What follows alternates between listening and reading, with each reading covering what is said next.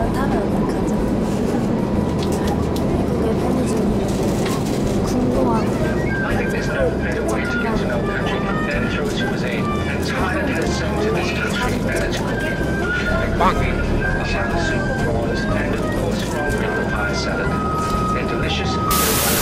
여러분 드디어 CLC가 태국에 왔습니다.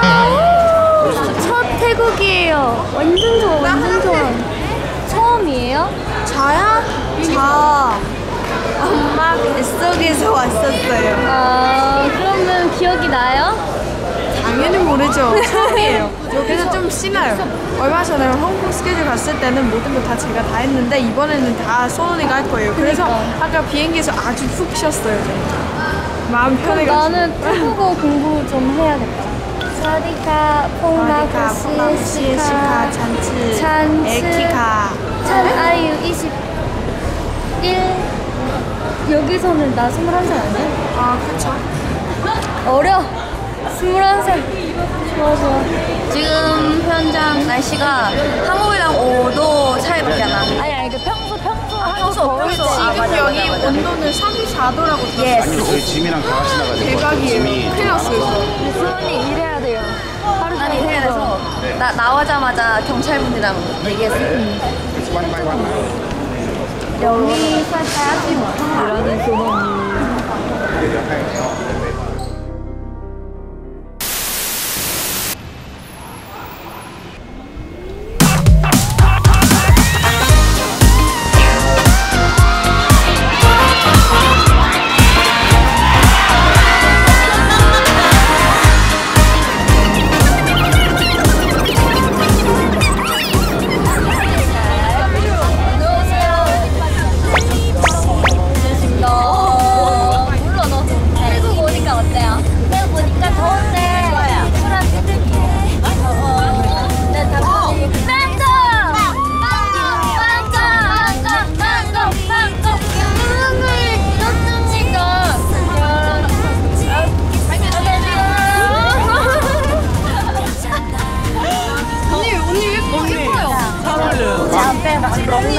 CLC 다. 오, 잘한다.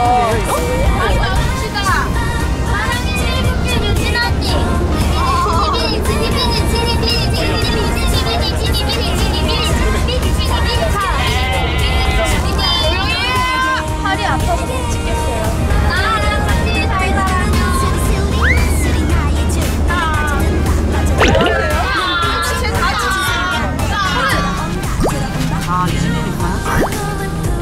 유진 언니가 지금 떠오르는 노잼이라서. 그래? 노잼. 아니야. 맞아. 토르. 귀엽잖아요. 요즘 안 되겠다. 왜 열어? 안 되겠다. 안 되겠다. 너 왜 열어? 언니가 죽었어. 지목에게 이번 편에서 미션을 드리겠습니다. 아주 어려운 거예요. 뭔데요? 다투지 않기. 안 아파요. 열만이 있고 열마디? 얼마나 너무 많아. 승일 먼저.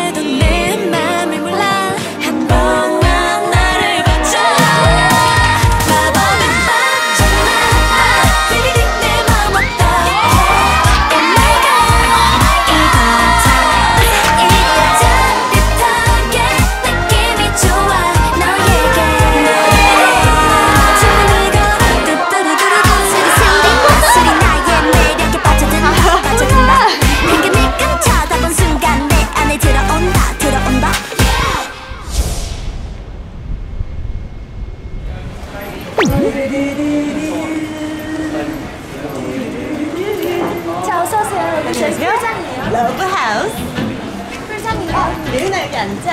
어떠세요, 여러분? 저희는 수영장도 있어요. 저희 친구들이 다 이렇게 수영을 하고 있죠. 하이. 하는 대로 말할게요. 저희 지금 태국의 호텔에 있는 레스토랑 옆에 수영장에 있어요. 어떻게 귀여운 거죠? 어떻게 하면 좋을까요? 뭔가 신나는 건 우리가 아닌 소나님 것 같더라고요. 뭔가 마음이 되게 그랬어. 언니가 이렇게 한번 엄마를 보여주려면 달려와야 되는구나. 여러분, 이 공기를 함께 맡아보고 싶죠? 우리 밥 먹으러 갈 거예요. 따라올래요? 오늘 저희 컨셉은 새침이에요. 사진 떼기. 사진 떼기.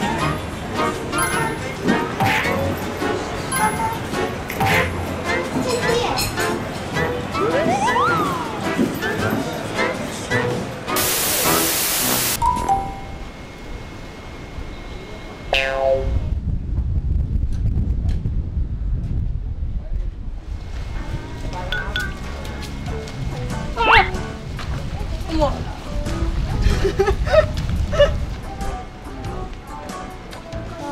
찍고 싶다. 저도 찍고 싶어. 찍어. 찍어줄 거야? 빵! 찍어줄 거야? 오늘 바빠서 제가 지금 손이 없거든요. 할 거 좀 많아. 손 여기 있는데? Sorry. 찍어줄게. 그래. 그래. 갑자기 물 빠지는 거 아니야? 요 내가 좋아하는 유진이 느낌이처럼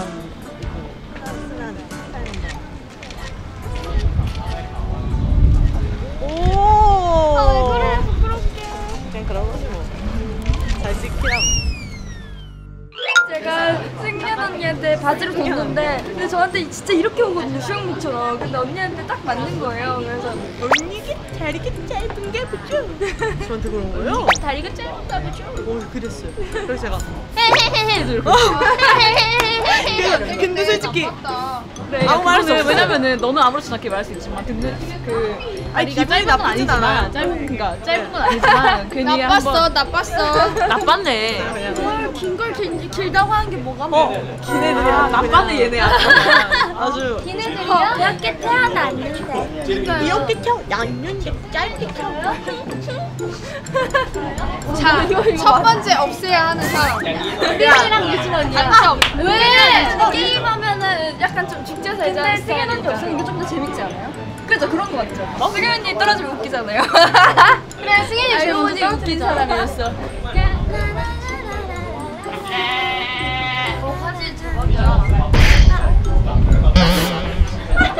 우리 때리지 맙시다 서로. 어떻게 때려요? 어떻게 때려요?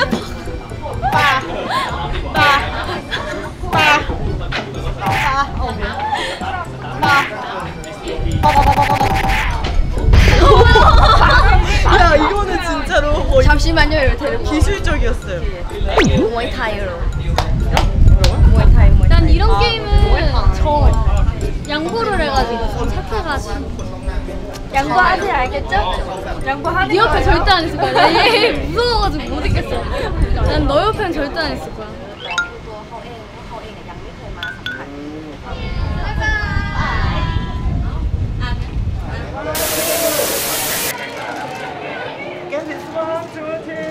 나 태국어 잘하고 싶다. 재밌어요.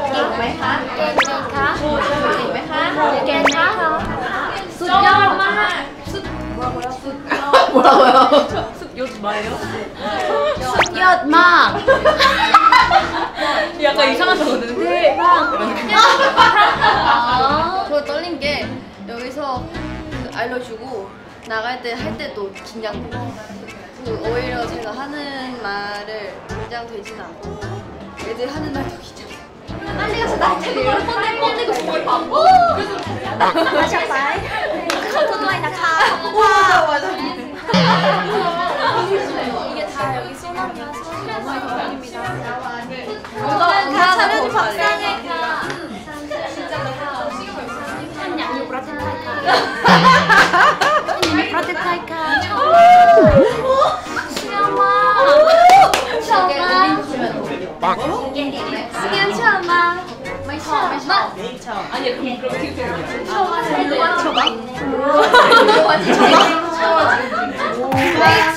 한번 생각하나요? 하나, 둘, 셋. 하나, 둘, 셋. 아니 왜 하나, 둘, 셋 때 움직이는 거야? 언니가 뭐라래요? 언니가 몰라요. 알겠죠? 몰랐어요? 알겠죠? 알겠죠? 안 몰라요? 언니는 다리도 짧잖아요. 아니 그거는 성격이 아니야? 화장실 가고 싶어요. 이거 뭐야? 토일렛 디지털. 야, 말했나?